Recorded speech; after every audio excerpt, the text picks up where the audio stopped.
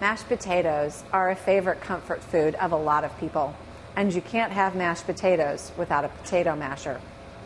I'm Karen Lasher, chef owner of Around the Table in Camas, Washington. Potato mashers come in two different styles.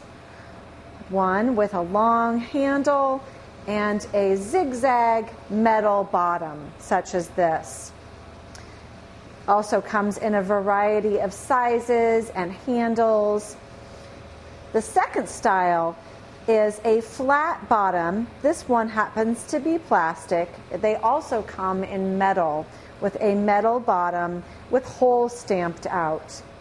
The idea here is that as you push down on your potatoes, the bottom will mash the potatoes. There are a lot of ways to mash potatoes.